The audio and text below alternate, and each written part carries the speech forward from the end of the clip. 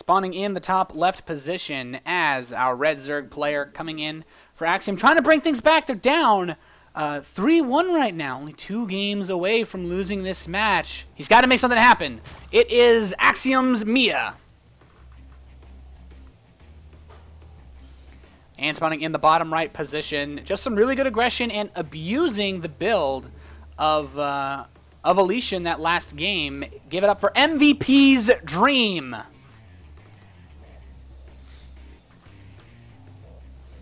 Okay, so TVZ on this map.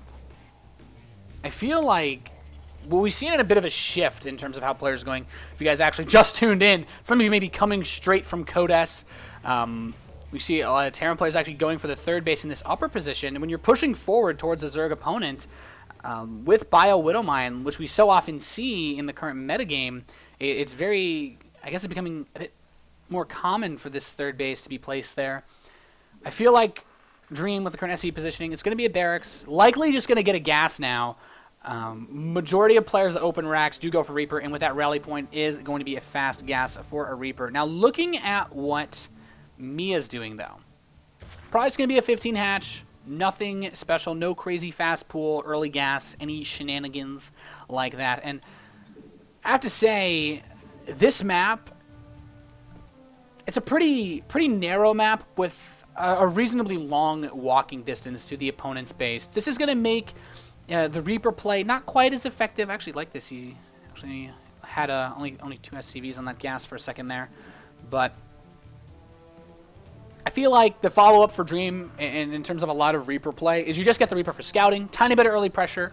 Basically just get 2 Reapers, move into a reactor, get a factory, go 3 command centers, and just kind of take it like a regular Bio Widowmine game. We are going to have a pretty early gas here, though, from Miya. It doesn't look like it's going to be for any kind of extractor trick-iness. But there that Reaper is coming, and actually no SCV scout for Dream. So he's not going to try to force any kind of fast bunker play or anything of that sort. Now, Overlord's moving in. And now I like this. He's got a position. He's not going for the greedy scout of the expansion. In case a Marine does show up, but he wants to be able to see anything that goes down this little pathway. But the Reaper, he's not going down the regular. He takes the road less traveled by, jumping off of cliffs. And now we do have that gas being mined. So with the Queens coming out, this could be just a bit of like the Star Tail lifestyle, possibly anticipating that Dream would go for Reapers. And I mean, not a bad call to make at all. And getting the Queens out will be able to help zone this Reaper away. He kind of sees this spawning pool. He's like, oh, okay, I'll take a shot. And if you guys are curious, the positioning of the spawning pool just makes it a lot safer against drop play that could hit the back of the main base, where they just pick that off. As we so often see it being placed in mineral lines, or at least next to the hatchery. But the Reaper, going to be able to do a bit of poking. Actually hasn't killed any Zerglings yet, so he hasn't really gotten too much for his money here. He's just kind of scouting with it. He's like, man, it's so fast, it can scout, but I want to kill stuff too. He does get a Zergling finally, but the Queen says, back off. He's not going to be able to do too much more, but we do have that command center follow-up, as well as the factory and the reactor for Dream. He's banking up a little bit of minerals. He could get a third command center before he actually moves into any unit production, so it would be interesting to see that. And the Reaper is just poking away. And one of the other things that the Reaper's kind of job is to prevent a third base from going up. So the longer Miya is stuck on 2 bases, the better for Dream. And especially with this third command center now starting up for our Terran player. Reaper's juking in and out. He actually has managed to keep both of them alive so far. He's just poking away. He's being as annoying as possible, and he really wants to task the APM, the multitasking of Miya, draw him off of his guard and claim an advantage through sheer harassment of the Queens. But now we have the tech lag coming in for the barracks. We should see a second gas come up pretty soon for Dream as well, followed up by double engineering bay. So just kind of waiting on his follow-up now. And really with Zergling speed completing for Miya, this Overlord that is about to complete, he's actually a tiny bit blocked. He can't really make Zerglings. He can't make too many more drones. He's just going to get a third hatchery. Continue to spread the creep. Not a bad idea at all. He actually has a relatively low amount of creep spread going. Not really shoving out too much. Just wants to get his injects up, but we do have Dream now moving out with a couple of Hellions and these Reapers. He now has the gas being taken. Stim is on the way. No engineering base just yet, though. He's kind of focusing on this wall, getting a bunker up and a supply depot. Wants to be safe against any kind of counterattack. And not a bad call at all. He's trying to move in, though, with these Hellions. He should be able to scout this third base coming. There's no Roachwarren, so it's actually just going to be Speedlings versus this. And this could work kind of well. The Reapers add in a little bit of extra punch that Zerg players don't typically expect. But these Zerglings actually catch him from behind, and he is going to be able to grab a couple of these units. But the Hellions managed to barely slip out of there like a grease-covered football, setting up the ramp now. And he picked up quite a few number of Zerglings. He might be able to go and start to pressure this hatchery a bit, which I'd almost like to see, but he's just going to sit here, take map control for now. Double evolution chamber coming in, and now the double engineering bay. So Dream getting up some Widow Mines as well. Now has his 3 command center set up. And here he is. He's going to try to harass this third base. He's saying, hey, man, you're not bringing any drones down here just yet.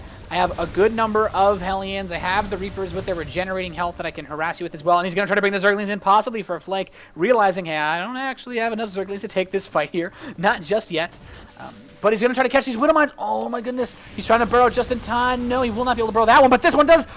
Oh, it was not able to send off its payload. The Zerglings were clumped up quite a bit, but 1-1 now coming in for our Axiom Zerg. And these Hellions and Reapers are just trying to keep base map control, preventing Miya from getting too much scouting information and really slowing down the creep spread. Miya hasn't been able to spread it a crazy amount, and he has been able to get this third base established, though. He's not terribly far behind in that regard. But looking at a couple of other numbers, we have 45 SCVs to 52 drones. So the Zerglings that were built definitely helping Dream stay even in economy. If we look at the income tab, Dream is actually looking pretty happy with himself thanks to those mules now on that natural expansion. He could try to move out and take a third base. And I feel like that's one of the advantages of this. But instead, he's just trying to put on the pressure. And as long as he has the Hellions and Reapers, it's so easy to defend a third because if he moves out with too many units, he can dive in for drones. He can, of course, always just retreat with the Hellions to kill the Zerglings. And we only have a very late Baneling Nest, at least comparatively to what could have come from Dream. But he's just picking off the creep tumors now as he can. And, well, Lair's coming in as well. So this is going to time out pretty nicely for him to be able to get his 2-2. He will be able to start that once the 1-1 is done. And still not moving out that third command center. He's getting the rest of his infrastructure set up, adding on these reactors, continue to put out a couple of Widow Mines, be able to use defensively. And I really like that he hasn't thrown the Hellions and Reapers away, though. He's been able to secure so much board control with these Hellions and Reapers. He hasn't sent them back to be repaired, but the Reapers at the very least regenerate their health. Looking very solid. We have a couple of Banelings being produced by Miya now. Maybe trying to say, hey, finally just want to get rid of these such annoying units. Almost managed to grab a Hellion, but man, the only reason Dream's going to lose anything is just not really repairing. So he does have a couple of these weakened Hellions. About 3 of them are weak. We do have a Spire starting for Miya, and it looks like he wants to get ready to go into that standard ZvT meta that we do see rolling around so often. And that's going to be that Ling Thane Muta, actually getting the pneumaticized Carapace to allow the Overseers to follow these Hellions, to follow the Hellions, I guess, as well as the Mutalisks and being able to take off mines. And interestingly enough, we see Dream is going to go for that higher up expansion above the main base, so he can kind of press forward. It's a lot easier to defend this third base because your rally point kind of goes right by it. So if you get harassed, you're generally going to have units moving around that area or just at that area. It's not a bad call at all. He's getting up another factory to continue to put out this Widow Mine production. And this base is being pooped creep on, but it's not terribly significant. The Marines and Hellions, though, moving forward, he's going with this stim timing and the combat shield as well. He's doing a lot of damage here, picking off a lot of creep tumors. Not too many Banelings. He's going to get cornered here, though. The Widow Mine's hurting himself a bit more than his opponent. He loads up in the medevac at the last second. He will be able to get away. I love dropping the units onto the Banelings, trying to bait them back into the Widow Mine range. So Dream is just putting on a lot of pressure, but the first Mutalisks are about to come out. We do have 2-2 on the way for Miya. Dream has his 1-1. Does he even have an armory, though? Very important. He does, but no 2-2. Now just barely starting, so he is going to be about a minute behind on those upgrades. It's very difficult to exploit an upgrade timing that small, but the Widow Mine gets a good hit, taking out 9 of those Zerglings. He's continuing to press forward. Just kind of, it's almost like leapfrog, basically, with the Widow Mines. Just put one in front of the other so that you can consistently fall back time after time to keep everything alive. But the Baneling speed is complete. Now the question is, does he have enough Banelings to take care of this? I mean, it's only 5. The Widow Mine's getting procced on the Queens, and then the Transfuse will buy him a little bit of time.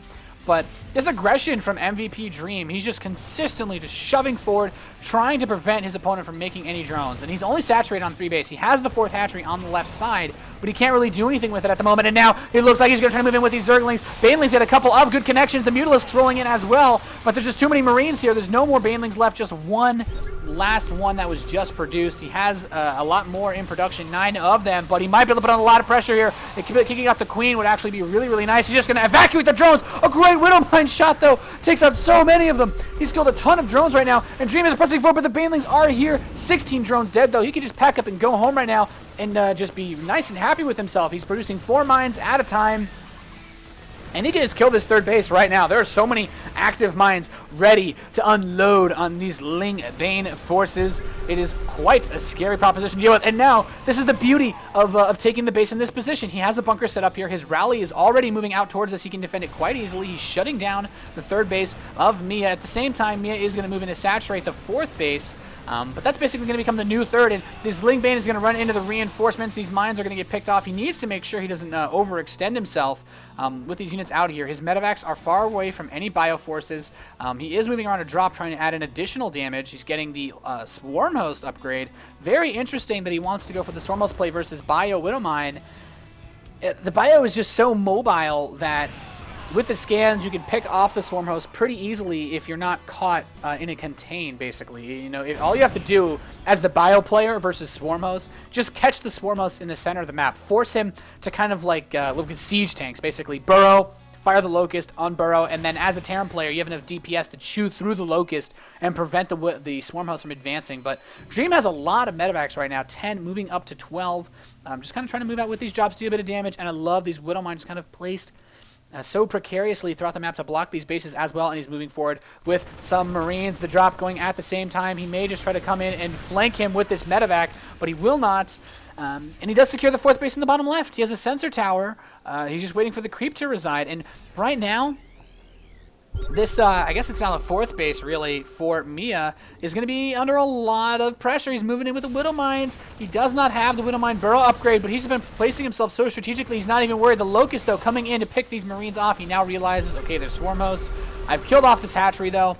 I could just get out of here. And he needs to be aware of the threat of the Swarm Host. He may try to do some sort of play where he kills the wave of Locusts, stims forward, and tries to catch them, but that would be ideal for Miya to just try to go for a big counterattack. So this Locust will be able to proc the Widowmines, though, so not bad. And we do have a big Zergling counterattack headed towards that bottom left base. It has not actually been landed, but there is a Widowmine here. And oh, takes out a good chunk. Only 5 of those Zerglings, though. We do have another drop in the main base, picking off a couple of drones, Widowmines as well, littering the field. There's actually Widowmines in like pretty much all these bases now, except for this 4th.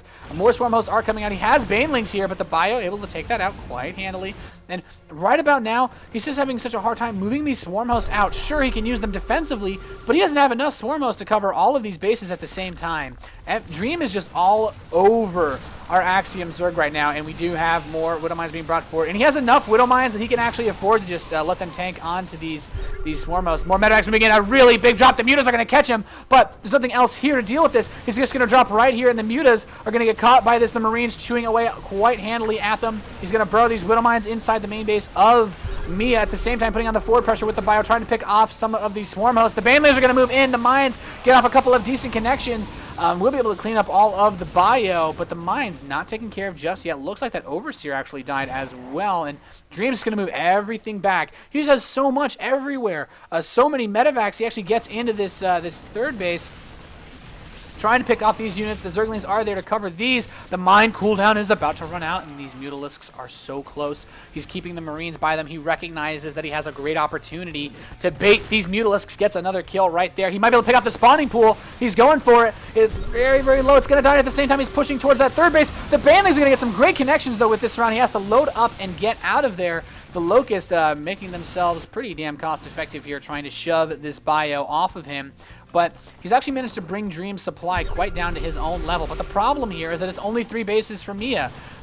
Bit of kiting going on with these Locusts, but 4 bases now for Dream. He has a ton of infrastructure set up in that main base. All these factories he has now to produce tons of Widowmines. And this medevac count is actually getting a bit scary. He's going to move up to 13 pretty quickly. He's not afraid to throw them away at this point because he just has so many. And there's still mines littering the map, especially the side of of Miya, and now he can just load up in his medevac and try to run away, but no. That Widowman only grabs a couple of Zergling kills there, but Dream is just looking so sharp right now. Miya really needs to get some good solid fungals off. Now the Hive, though, just barely starting at 21 minutes. Ultralisks are so far away. One of the cornerstones being able to take out the style that we saw actually really, really well employed by MVP Sniper earlier on in this this Team League match, but now he's going to move in. The Locusts are here, and that'll buy him a lot of time, especially if he can get some fungal growths off. I'd be more looking forward to a fungal growth on the medevacs, though. That would be huge. There's just so many of them. All that juicy energy, and he's going to send out another flanking drop towards the right side. He has the mines here, sieging this base, and really what he wants to do is just go wherever the swarm hosts are, and he managed to pick 2 off for free right there. And, you know, there's just been no action on Dream's side of the map at all. He's just constantly kept this pressure on Miya, and Miya just having such a rough time dealing with this. He has a drop, though, does get a nice fungal off here to catch that one, but the drop is going to head towards the natural, picking off these queens and a good number of the drones. He's going to run up here, forced to pick up here. He's going to try to drop, possibly just on top of these swarm hosts, but no. Oh my, that's a scary proposition right there. Now dropping on top of the swarm hosts, getting a lot of damage done. The natural expansion being hurt. The main base now being ravaged as well, and all the swarm hosts are going to die. Dream catching them all off of their cooldown, and this may be enough to break Miya's back. Ladies and gentlemen, there is just too much bio here. The fungal growths are going down, but they don't deal the bonus damage versus the Marauders, and with this many medevacs to support them, it's just so much. He might actually give chase. He can rock right into a field of Widow Mines, which would be absolutely catastrophic, really, at this point for Miya. +2 range attack coming in, as well as the +3 melee, and Ultralisk Cavern is now coming in at the 23-minute mark. But what economy does he have to actually even make any Ultralisk? There's no bank for the Zerg player. He's not maxed out, so he's not going to be accumulating any bank anytime soon, adding on 26 Zerglings. He's trying to get a 4th base set up, but I seriously doubt Dream is going to allow that to happen. He's kind of given up his hopes on killing off this base. He's going to head back towards the right side, burrowing these Widow Mines. He does not have the fast burrow upgrade, but the mines do get a good number of kills. This one now 14 kills.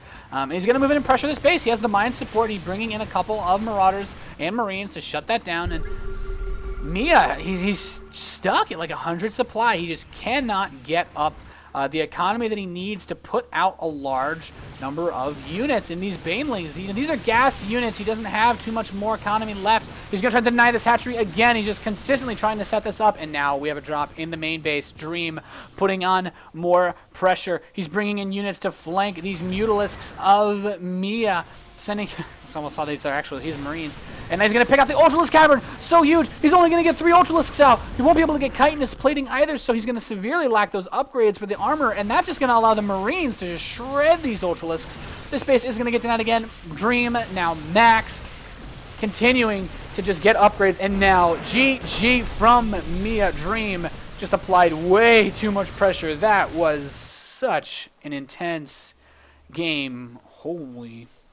Oh my goodness, that was just non-stop action from start to finish there from Dream. From the second he opened up with those Reapers, straight into the Reaper Hellion. He just kept putting on the pressure the entire time, and Miya had such a hard time getting the drones on the 4th base, and even then just had to pull all the drones from the 3rd. Couldn't even build them there, had to forfeit that 3rd base, and wow.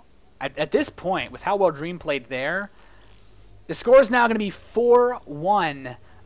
Favoring MVP, and basically right now Axiom can send out any of its other players again, since this is the last game for them if they lose. So as their ace player, they will choose to be sent out Ryung. So we're going to get into a TVT pretty shortly, guys.